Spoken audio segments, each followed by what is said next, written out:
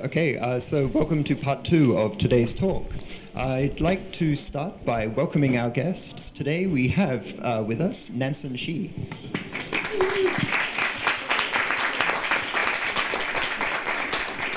And also joining us today is Marco Muller.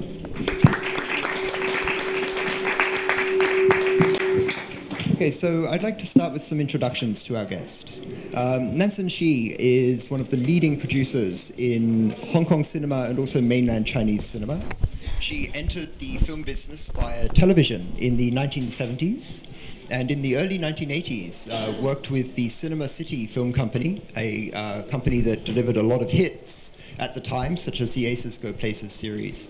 In 1984, she co-founded with husband Choi Hak the company Film Workshop, and that company has delivered a string of classics. You would probably be familiar with films like the Chinese Ghost Story series, the A Better Tomorrow, Shanghai Blues, Peking Opera Blues, and also the Once Upon a Time in China series. We showed Once Upon a Time in China 2 this year at the festival. In more recent years, Nansun has been a producer for films like Infernal Affairs, the Detective D series, Flying Swords of Dragon Gate, and also tonight's film, The Taking of Tiger Mountain 3D.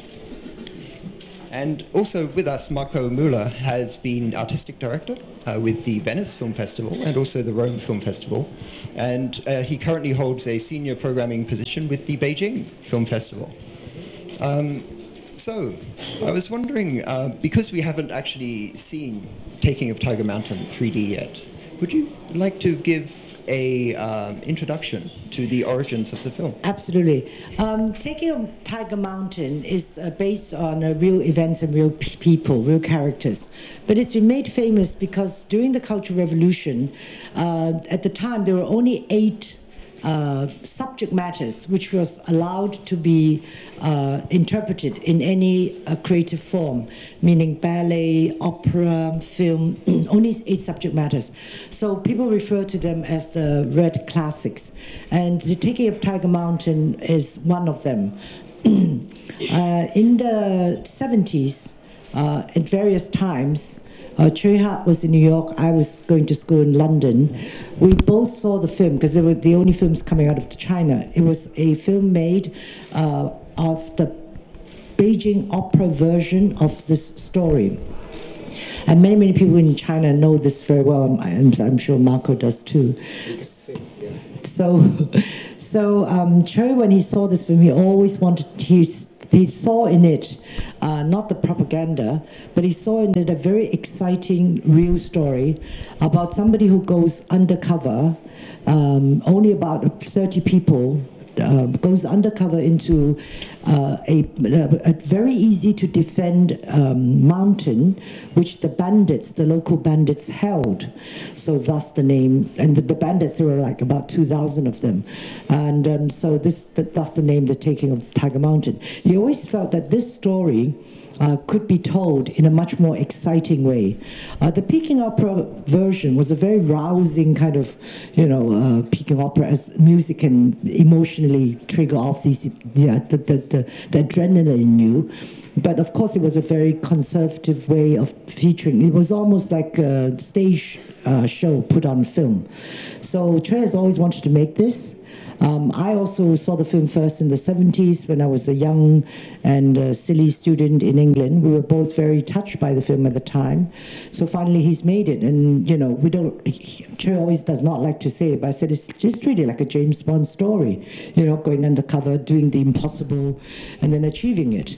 If you all have not seen the film, please watch out when the tiger appears. It's a great scene. And in a way, I was discussing this with Choi Hak last week in Beijing because he's probably the only Chinese language director who could get away with doing exactly the film that the government wants, and then at the same time, taking a distance and even going all the way to the point of satirizing the fundaments of the realist socialist aesthetics as they have been reinvented during Cultural Revolution, because there was something in the aesthetics of Cultural Revolution, which is called the three preeminences, 三独处. And the film is really about following that to the very limits, because I mean, the revolutionary Beijing opera has been reinvented in this version by Jiang Qing herself, Madame Mao, and she, I mean, her taste in film was leaning towards Hollywood cinema, so Choi Hak really combined, you know, the socialist realist aesthetics, Cultural Revolution version, and American cinema, like you were saying. You know, the James Bond element was definitely underlying in what they had created. And I mean, if you want to understand the distance that has been covered by the producers and the director, Nansun and Huan Jianxing, rethinking this. I mean, there is a 1958 version of the same novel. The novel is called Tracks in the Snowy Forest, something like that. Yes. Lin Hai Xue came out in 57, 58. There was a black and white version, which is very faithful adaptation. And already the Beijing Opera was not a faithful adaptation, and it was pointing in a direction that Choi it could only be him, the only person who could unearth, you know, all these storylines underlying. But I would like to say something about Nansun, because we figured we had dinner for the first time probably back in 1982. But I think what is really important here is that she's not only, you know, probably the most influential woman in Chinese cinema today, but she has been the interface for all of us when we started dealing with Chinese language cinema, Hong Kong cinema at first, and then mainland cinema. I mean, she was the immediate and natural interface, because she always managed to be very loyal to her idea of what Chinese language film should be like, and that at the same time open to every other facet of the international scene. I think at the time, you know, when I started working in films in 1981, and because maybe I have a very naturally gregarious personality, I like to eat, I like to entertain friends, and my language abilities were okay. And you've been educated by Irish nuns. Yes, of course, no less. Only the best Irish nuns. First American nuns, actually, in Hong Kong, and then Irish nuns in England. But I think at the time, Hong Kong cinema was just beginning to make sort of an imprint, and we, you know, as you know, the late 70s to the early 80s, film historians look back and call it the Nouvelle Vague of Hong Kong cinema. About 30 or 40 directors made their first film within like the late 70s to 81. Many names, if you like Chinese cinema, you will know Anne Hui, Alan Fong, Choi Hak, Im Ho, all these guys. And Patrick Tam, you know, a lot of them are not working anymore. Alex Cheung, there are so many of them. But then some festival friends from film festivals started coming to Hong Kong, and I remember they would come to me because through somebody who says, "Oh, you can like Marcus, you can interface with her. She'll always buy you a very good dinner, and then you can actually talk about films." And I always tell them, I make really commercial films, and I don't think the film festival wants my kind of film, but I have many friends who make these funny, quirky, you know, social messages, films full of social messages. So I introduced them to all my friends. But sometimes one of the first films that actually was, Tim was saying, the first film that Film Workshop made, called Shanghai Blues, and I remember very clearly, I mean, obviously Aces Go Places, which was completely just pure entertainment with no messages whatsoever, didn't go to any festival, fair enough. But Shanghai Blues, actually, Berlin invited the film to go. We didn't understand too much at the time about how festivals would work and how the film would be showcased there and the influence it would wield.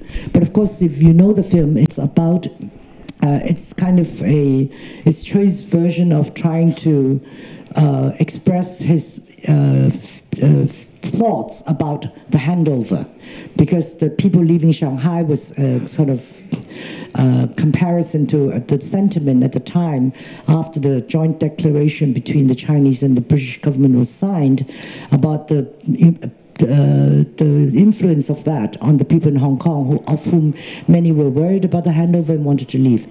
Anyway, long story short, the film played in Berlin, but at the same time, being us, we couldn't help but being a very entertaining film. So the audience really loved it, and then we got a lot of messages from distributors who wanted to distribute the film. That's when we started to understand how film festivals, other than really nurturing a more cultural understanding, also has a very strong commercial effect.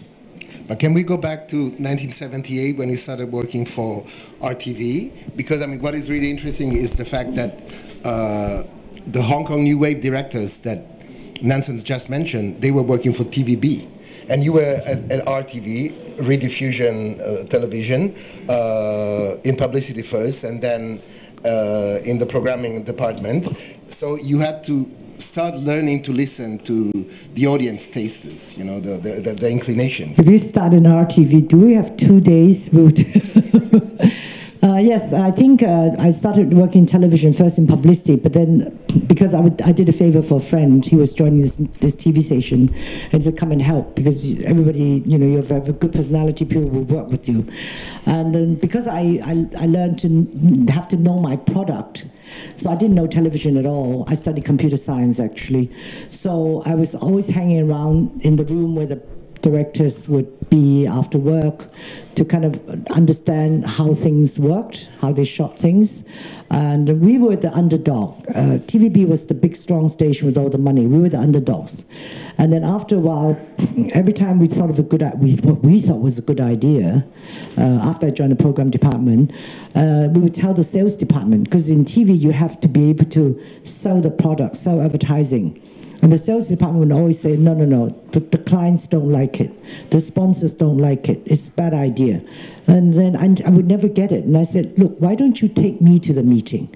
Because, I can, if they don't like tea, I can make a coffee, I can make that decision right away. So I would go with the sales department to pitch to the sponsors. And, we could solve the problem right there and then. So that's when I learned about, how these, how money works. When you want something done, you have to use whatever you can, whatever ways you can, to get it, Same thing when I worked in films. I went to Cannes for the first time in 1982. And I went, of course, feeling very, very confident and very happy. I was first involved in films, and the first one we made, Aces Go Places, became the highest box office film ever in Hong Kong. So when I went to Cannes with my film, and I was saying, oh, top of the world, we're so smart, we're so clever. And I go there, and suddenly I feel like a grain of sand in the Sahara desert, because it was so small, because there were so many films, so many ways of selling it, so many trailers, so many well-made films from Norway or Brazil, and you're just nobody. And then I encouraged a lot of our film directors in Hong Kong who would never think of then going to Cannes. I encouraged them to go, and I set up a program in the company so that the directors who were paid the highest need to pay a little. I need to pay the most. The company will organize things for them. They have to contribute to the expenses. Then the more junior people, they all took turns. And the more junior people pay the least. Then the company would pay most of them. And I had very, very good bosses at the time, two gentlemen who were really, really kind. And I suggested this program to them. And I said, we've made a lot of money on our films. We should try and raise the bar of the people. And they said, what if they leave? I said, yes, they leave. But, they will come back. And we are raising the bar in general of the filmmakers in Hong Kong. These were very early days, of course, in Hong Kong. But at television, you also learn about seriality, because, what is important is that the runaway hit, Aces Go Places, became a series. And since then, you have been at the forefront of inventing the new kind of seriality. A Better Tomorrow, 1, 2, 3.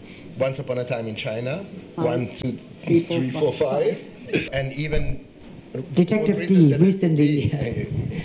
No, because I think at the time when you work for a studio, you try and, or even an independent studio, you have a budget, an annual budget, and then you try to make one hit. Well, let's say average, you make 10 films a year. You make one hit, and one will be in profit, 3 will be break even, and 6 will lose money. You make damn sure the most expensive film does not lose money. Then you're okay, because usually the film that makes money will help you cushion, balance of the little films. Why do you need the smaller films? You need to nurture relationships. You need to get to know your filmmakers. It takes time, So that's how. And we're talking a lot about business suddenly. We have film business students here or something. But then at the same time, film business is closely related to the autonomy of expression. So when you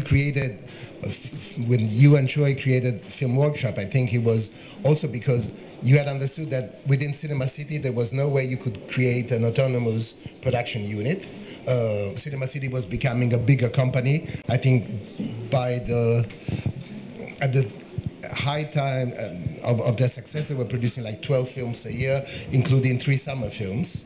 And so 3 summer films, Chinese New Year, big film, and then Easter, Qingming, Mid-Autumn Festival, smaller, with a holiday weekend would make the smaller films. But then, for me, what is very difficult to understand is how could you still retain your autonomy, artistic autonomy, creative autonomy, while you were still working with Cinema City, producing as Film Workshop a Better Tomorrow series was a Film Workshop and Cinema City together. Cinema City actually would finance the films. I think at the time we created Film Workshop, Choi Hak was saying, Cinema City is great. It's a stately lady who is living in a big mansion. But I would like to be in the mansion sometimes, but I would just like to build a little pagoda in the garden where I can do what I want in the pagoda. Because, of course, Cinema City has a different mission. The investors behind us, the 2 chairmen I mentioned just now, the 2 very kind gentlemen, they are cinema owners. So one of our major missions is to have to fill the cinema dates. They run a chain of cinemas. So we have to have our mission quota completed each year, if you will. For Chinese New Year, for summer, we must have at least 2 films. For Christmas, for all these things. So Cinema City has a different mission. Whereas, as the name itself is very self-evident, Choi says we want a place where we can be a workshop for films and try things and do interesting things, And I think when you say yes, I think give you autonomy does come if you have financial resources, but you can do that because you have to show your investors that your good ideas can translate into a good profit and a good name also. Sometimes I say to younger producers and directors, they say, what are the instructions you have? What guidelines do we have? I said, do not lose money. It's okay if you don't make money. It's no problem, because that's fine. There's one extra product for a company. I said two things only: do not lose money, do not lose face. Do not make a film where 10 years later you're going to look back and say, "Ooh, did I make that?" Ooh, So do not lose money, do not lose face. Then you're well on your way. But experimenting with Film Workshop, at some point you got yourself also prepared to challenge the U.S. majors, because we were at coffee time. We were discussing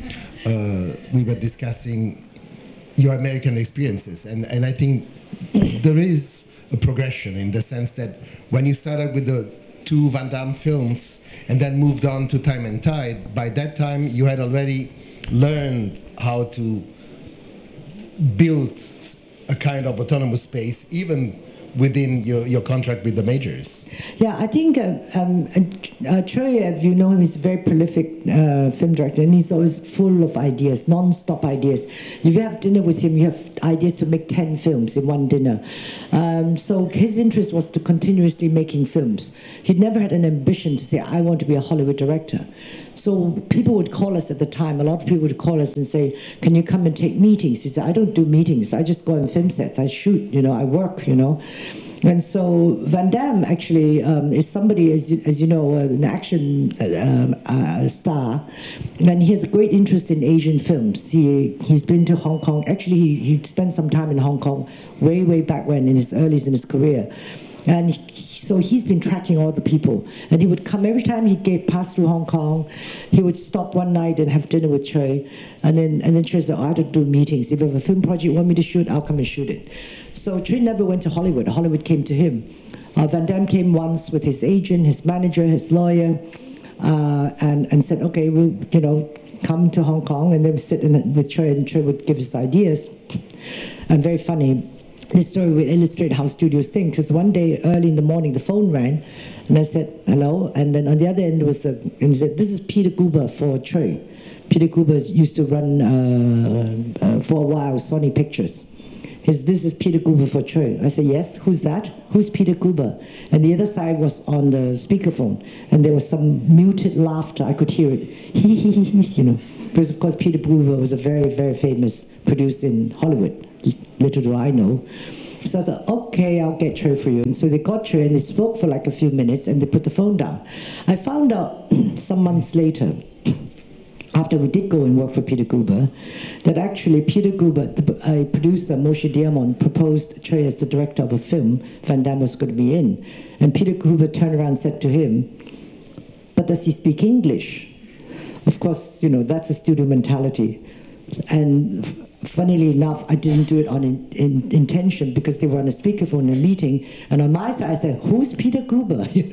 So we're both just as ignorant of one another. So eventually we went to make films. I think I never particularly liked the experience, but of course I learned a lot from it, because I think studios are super control freaks. They cannot change anything. We shot in France due to many reasons. We're shooting in France, and if, for instance, we wanted to change a line from, let's say, Marco, let's go to lunch, and we wanted to change it to, shall we go to lunch, Marco? Then we have to fax it to LA, and then they have to fax back the approval. So to me, that's kind of very restrictive. But that is how studios work, or at least in the two films I worked there. But I did learn a lot of things. They're extremely professional. The script comes, it gets sent to all the departments, they do their budgets, they come back, and everything is in great detail. Nothing is left to any possible risk. I mean, there will always be accidents and things, but they minimize it so much that everything is so organized, which is totally not Hong Kong filmmaking. Hong Kong filmmaking at the time was not as structured, so it's in a way I think it would drive the studios crazy, because you book everything, and the directors, sometimes, some directors, not all directors, but some directors would come on set and start thinking, okay, how do I want this? And that would drive everybody crazy. But it was early days in sort of filmmaking. I don't think it happens much nowadays, because the budgets become much bigger. Obviously, we all learned very fast how to make it in a way which is more structured. So I don't think it happens much nowadays. But you also learn, through that experience, you also learn to think in terms of a bigger global picture, in the sense that, I mean, when I took Seven Swords to Venice as opening film, one of the reasons why I've been killed by the Italian media, but it was because it really was the very first Chinese language film that was taking into consideration the global Asian market, because it was a co-production with Korea and Japan. Yes. And actually was a big China, one of the bigger first China Hong Kong co-productions at the same time.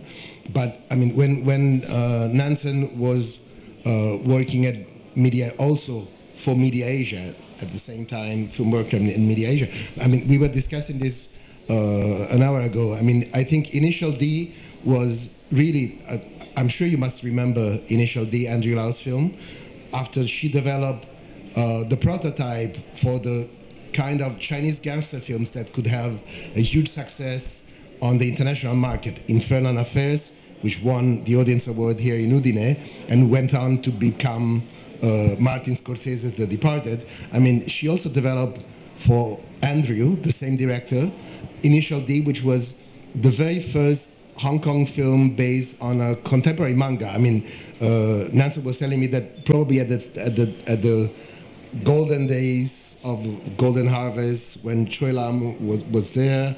There have been adaptations, but we are talking here of the kind of mangas that young people would, in the new millennium, would normally read, and that was the first Hong Kong adaptation of a Japanese manga. I think that the early days when I started going to Cannes made me realize how the market, how big a market there is in the world. And I think because we made many action films, very commercial, entertaining action films, and for Hong Kong filmmakers, because we grew up on the most mainstream type of films in the world, which are Hollywood films, so our film grammar is very similar to American films or Hollywood films. So if you make good action films or things which are a very sensory experience, then we realized that we could distribute the film or sell the films to many other countries in the world. And I've always, loved films.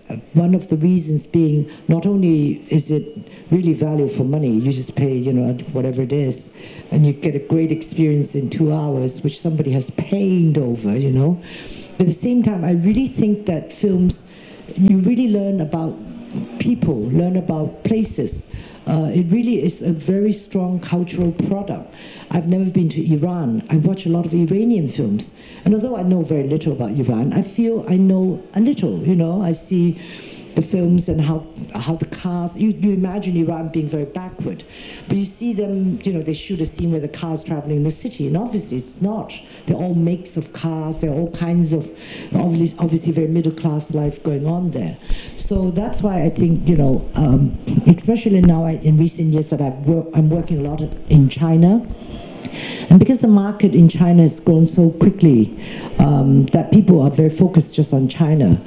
Chinese producers, they just want the film to be successful in China. Although somewhere in the back of their head, they always say, oh yes, I hope the film would be a big success worldwide. But it does get you a little bit off center because it is so big in China now. I'm very conscious of the fact, as a Chinese filmmaker, I'm very conscious that the world, in many places, still really, many people do not understand China.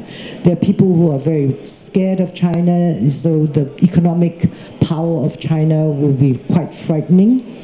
But I think film, which is a very low sort of barrier, as long as I make a film and I can sell it to a distributor, any people from South America, or Scandinavia can just pay a ticket and come and watch the film and get to understand a little bit more about China. I'm always telling our censors too, our government censors, as you know, there's censorship in China like everywhere in the world, except in China it's sometimes more in areas you don't expect. But I'm always telling our censors, it's okay to show we have problems. It's okay to have a corrupt cop, There are corrupt cops everywhere in the world, in the best of countries. It's okay to do that. Because then you show, that China, despite being very big and economically getting stronger, has many, many problems. So, but anyway, I'm getting off the subject. Suddenly I got into but since you addressed the subject of the Chinese, or the mainland Chinese film market, in 2006 you joined the Bona International Film Group. Then it was a privately held independent film company with a 15% market share, about that at that time. And now, I think since 2010 it is even listed on NASDAQ, and it has grown to become one of the bigger production and distribution groups. So I think in the very early days, people, the economic power of China now came from economic reforms, which started in the late 70s. And so it was only like 25 years later, the reforms in the film industry started taking place. Prior to that, everything was state-owned. There were a lot of restrictions. But the reforms in the film industry started in 2001 and 2002. But the real effects were felt from the year 2003 onwards. I remember very clearly when I would be speaking on occasions like this, overseas, and I would tell people, please look out for the China market. Because at that time, even 2002, which is only just over 10 years ago, Hong Kong, which has a population of 6.8 million, the annual box office was 800 million. And China, with 1.3 billion population, the box office every year was also 800 million. But it was RMB, which was only 80% of Hong Kong dollars. So it's very, very low. From 2003 onwards, you have seen 12 years of unprecedented, historically has never happened anywhere in the world, unprecedented double-digit growth in the box office every year. Because part of the policies, these policies apply to every aspect of filmmaking, from who is allowed to make co-productions. Before, only state-owned studios, a number of them, and they had a quota every year. That means there were a limited number of co-productions possible a year. And suddenly, all kinds of companies, private enterprises, you have to qualify, but it was very, very low barriers.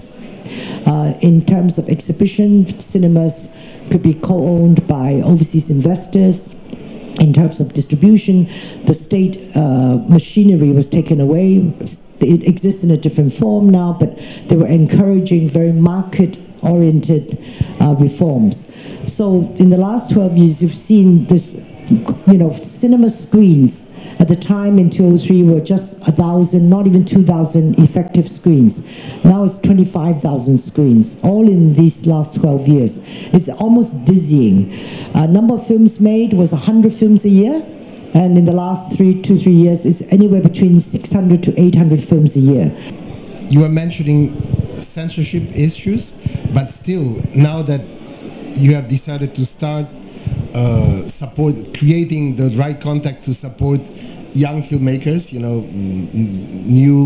the most important new Asian talents, you're getting away with doing a high concept drama with a sexual innuendo in Singapore, which is not exactly, the easiest censorship in Asia.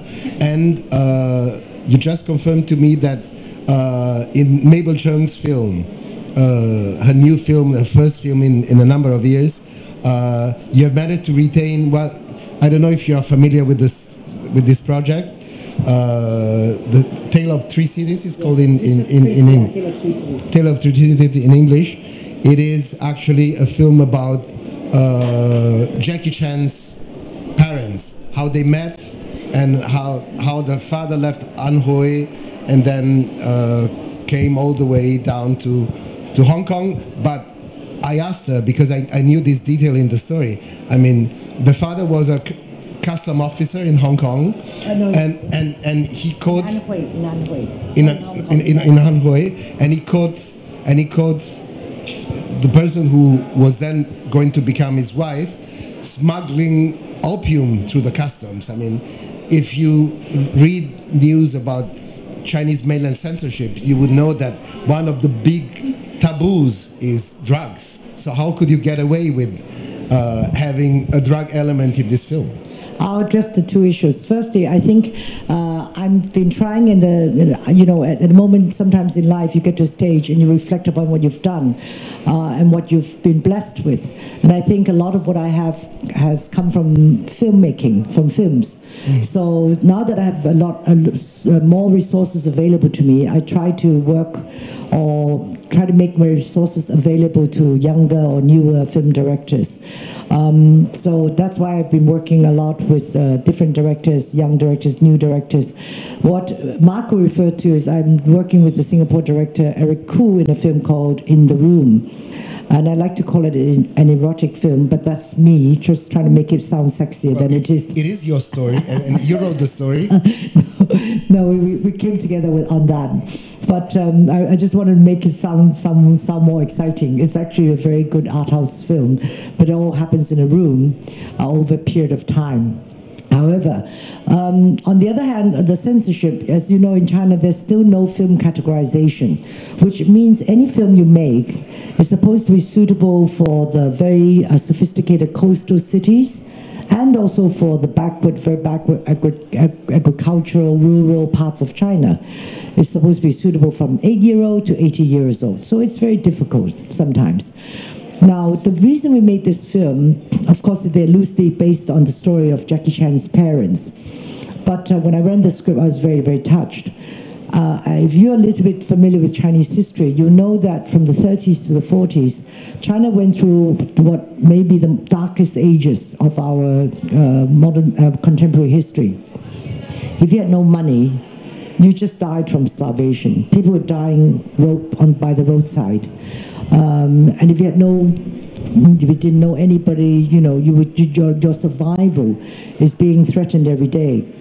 Many people, ordinary people, had to do whatever they could just to survive, including Jackie Chan's parents, including many, many people of that age. Eventually, they made it to Hong Kong, many in 1949. They made it to Hong Kong. There's a whole generation of these people who would take 3 jobs, including the co-producer of the film, Mabel's husband, Alex. He remembers when he was a kid, he would push this whole big trolley of textile materials. At the time, there were factories. Even kids have to go to the factory and pick up things to take it home and like sew on buttons, do little sort of things to get extra money. This whole generation of my parents' generation, my parents also came to Hong Kong in 1949, this whole generation of people who worked so hard because they were so glad they survived and is in a relatively peaceful environment in Hong Kong. They are the people who laid the foundation for the prosperity of Hong Kong. So our film is kind of like a tribute to this generation of people, because Jackie Chan's parents is very representative of what many ordinary people went through at the time. On the censorship of this particular one, in fact, it is a true incident. That is how Jackie Chan's father met his mother. And so when we submitted the script for censorship, on the script, in China you have to do it 3 times. First you submit a script, and if they approve it, they give you a permit to shoot. But they may give you notes and say this is not allowed, that is not suggested, they may do that. So we submitted the script, and one of the notes we got was that we do not encourage the emphasis on drug smuggling. So when we shot it, we said, let's do 2 versions, just in case it doesn't pass. So finally, when we submitted, the second time you have to censor is when your film is almost completed. You do a rough mix, and you submit the actual film in its almost finished form. They allow you to have 5% of discrepancy, for instance, if your visual effects are not ready. But you submit the second time, and then the investor of the film, which is a very good Chinese company called Hua Yi, they made some notes and said, this is a real event which happened. It came from Jackie's parents. They told this to everybody. It's a real event. And we have done historical research. And during those times, in order to survive, this is what you had to do. So we did all this, and then finally it passed without, so we could, which makes a better story, because it's quite an amazing, interesting, small anecdote, which reflects the times, and also it is real, it is true, So we're very happy like that. Just by the way, to round up the censorship, the third time you have you have to censor the film is a so-called technical censorship. So there are 3 parts. Script, once you finish the film, and then if they approve the content, you have to submit it for a technical, which means that technically you qualify, the picture, sound, everything. But the small joke is that one time a friend of mine made a film about rock and roll. So at the end of the credits, he scratched the film. At the time it was still film. He scratched the film to make it have a very rough effect, so it didn't pass the technical censorship. They said the film was scratched. But just because of the situation you have just described, Hong Kong producers are very often torn between the possibility of making co-production films with China and actually producing purely Hong Kong films. And at the same time, there is a growing loss of sophistication in the way films are made in mainland China. So what do you think is the role of Hong Kong? What kind of role can Hong Kong producer play in the global Chinese language cinema? I think that I'm not being unduly humble and say that, that I think Hong Kong producers, in the development of the Chinese film industry in China, I think Hong Kong producers and filmmakers have made a huge contribution.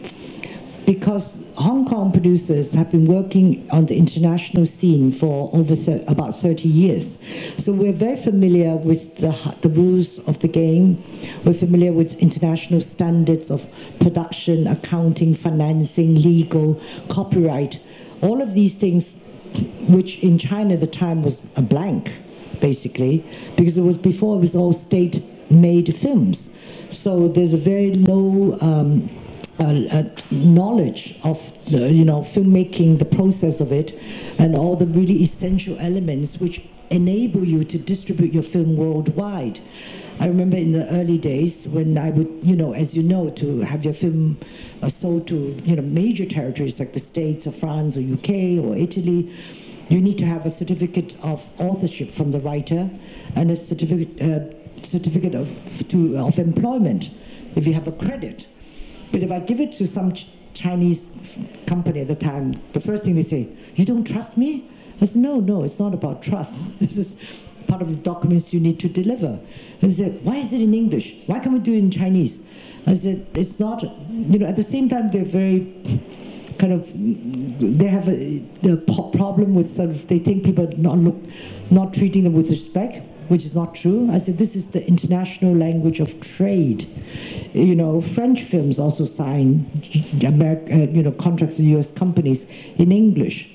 So this process has gone on, but now I think slowly, a lot of the big films you will see, if you review the Chinese films in the last 12 years, a lot of the very big or well-made films have a lot of Hong Kong people involved in the film. I think we're very much part of that building process. And I think now the Chinese filmmakers, and we were happy to do that, because once China market opened, we had so many resources available to us, not just financial resources, but human resources, natural resources. We could shoot in the actual desert, the actual imperial palace. It made it so much better for our storytelling. We tell so many more stories in the actual locations where it happened. So I think Hong Kong filmmakers have contributed a lot. But now it is getting more mature. And to address the other question you had, I think at the same time when China was opening up, and then a lot of people saying, no more Hong Kong films are dead, And to a certain extent, how things are, things ebb and flow. So at some stage, I think Hong Kong filmmakers, a lot of them were a little bit lost. Some were very clear, I'm going to go to Beijing and live there now and start getting assimilated into the system, because it gives me an opportunity now, never before seen, that I've had to address a much, much bigger market. Some have decided to do that. And yet in the last few years, I feel quite happy to see that there are quite a number of Hong Kong filmmakers who said, well, I'm just going to make a Hong Kong film, which is not going to have the China market, but as long as I'm very clear about it, I can make it on a budget in a way that I can cover my costs, then I'm okay.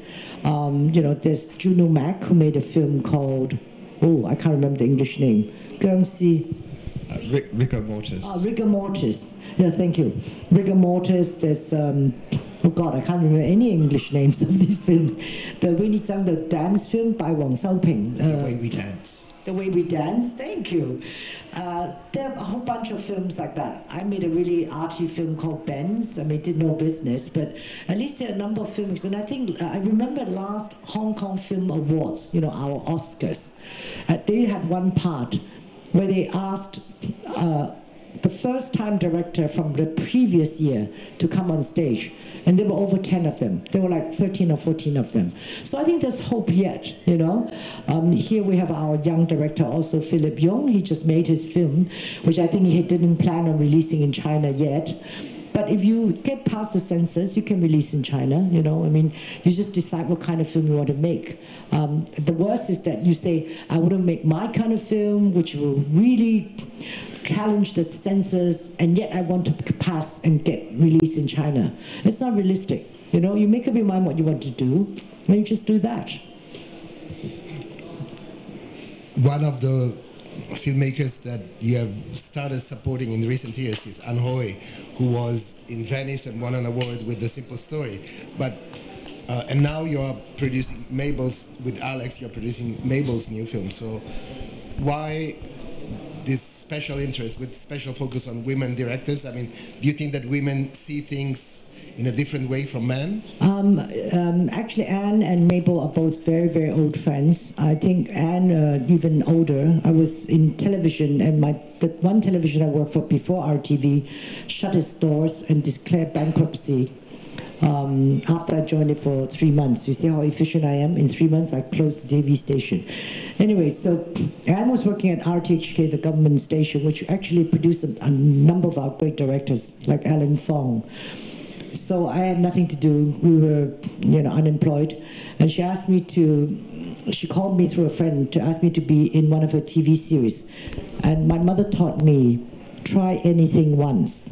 So for once in my life, I was in Anne Hui's TV series as an actress. You don't want to look at it ever again. Anyway, so Anne has been an old friend, and I would always support her all the way. Mabel, it all happened by accident. I mean, I support other male directors as well. It's not just women. Mabel, actually, I've known her for a long time. I've never worked with her. One day we went to a meeting together at the government office. We came out. We had time, we said, let's go for a drink, because we all had a later appointment. And I said, what are you up to? And she said, I have this work on the script. I've been going around trying to find money for it, I said, do you want to read it? And I said, sure, I'll read it. So I read it, and like the story I told just now, I was quite touched by it. So her husband, Alex, wrote the script. And when I was very young, in my younger days, I really disliked it when people asked me, men and women, and how do you feel as a woman working in a man's world? And I said, they're good men, they're bad men, they're good women, they're bad women. And I was a little bit affronted that people would kind of single you out and say, women filmmakers or what.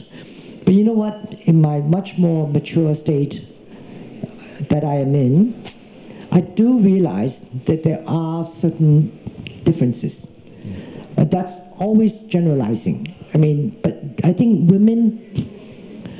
firstly, a lot of there are many more men directors, because physically, it's a very physical job. It's a very sort of physically demanding job. And I think secondly, to be the good director, to a certain extent, you have to be ruthless and selfish.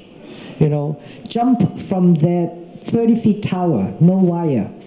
But I think women, because, they make very good directors too, many great women directors. But I think because of their mother instinct, because of their mothering, DNA, they tend to be a little bit more considerate. I think sometimes with filmmaking, as a director, you cannot be too considerate. You cannot care too much about the feelings. I don't mean to be cruel. I don't think you should be a cruel person. But sometimes the directors, and I've worked with directors on set who are really strong, and they push you so that you reach beyond yourself. And if you're too considerate, you'll never get it out of the person, whether it's on-screen talent or off-screen talent. So generally, I think there are differences. So I think generally, but of course there are the exceptions. Generally, women are very good with more fine, delicate, emotional things, but a lot of men directors are very good at that. So just in general, I think working, women are more kindly and more considerate, which is what I'm saying in the final message is, it's not necessarily the best for the film, but I feel that's how it is. And you just told us that you decided to embark on the adventure of producing Mabel's new film after you read the script. But at the same time, starting with 2010, Kim Tae-young's Late Autumn, you decided to support a number of Asian directors with novel ideas. Do you always need to start from the script, or just an idea? Can they just convince you over dinner by selling you an idea? I would prefer, because as you know, I'm not a young chick anymore, I would prefer to read a script and move on from there. I've had scripts where ideas where we've developed for over 10 years. So it would not be fair to the filmmaker to develop, and not get it made in maybe 10 years' time, which I'm not sure where I should be, where I will be. So I don't think it's fair to the filmmaker. I think it's much better if I get the script, read the script, and just say, am I good at this, or can I add something to this? If I cannot, I cannot. If I can, then I'll try to get it made. After having said that, the film In the Room, my erotic film, if you remember, was based on an idea. That's because Eric and I have been friends for some years, and we hang out together, and then he says, hey, we like one another, why don't we do a film together? And I said, sure, great, but he's very smart. Soon after he goes, but you have so many film directors who work with you, so what would you do with me? What do you think I can do that your film directors whom you always work with cannot do? So I said, I've always wanted to make an erotic film. I think eroticism is a great thing in life, which is under-discussed, It's like tennis. You can see tennis lessons on the internet and on TV, but you can never talk about eroticism, as adults. So we spent another few years hanging around in film festivals, discussing and finding this sort of level of eroticism. And if you know Eric's work, he's not a pornographic film director. He's a very art house director. So finally, 2 Christmases ago, I was in Singapore, and he has a table by the poolside in a hotel he hangs out every night. And he said to me, I've got an idea. I've got this idea. And he pitched me the idea, and I learned a lot about Singapore through making this film. Because after the war, when the Japanese left, after the Second World War, Singapore built its first high-rise hotel. It was 7 stories, and it's called the 7-Story Hotel. On the top floor of this hotel was a nightclub, the first air-conditioned nightclub in Southeast Asia. And guess who sang there every night? Lady Mona Fong, Sir Ramran's wife. Anyway, so the story happens in the hotel in one room, and it's 6 stories and goes through from the 40s to the 50s to the 60s, etc. So each story corresponds to a decade. Yes, sort of, yes. But he's very efficient, Eric. So the first night we said, that's a great idea. The next night he asked me to join him for drinks after dinner again. And he brought the writer, he brought the production services guy, he brought a cameraman, he brought an art director, and we were on this long table, and he said, let's work on the script first. So we started with the first person, who was the writer, and we started talking about the riot, blah, blah, blah, blah, And they said, oh yeah, that's a great idea. Here's going to go off working. Now let's do a production services guy and talk about camera equipment and lighting and the studio and all that. So, I spent like 5 days in Singapore. At the end of 5 days, we felt that was all, getting organized. So that's the one film I think in a long, long time that was just based on an idea, that I was sold on an idea.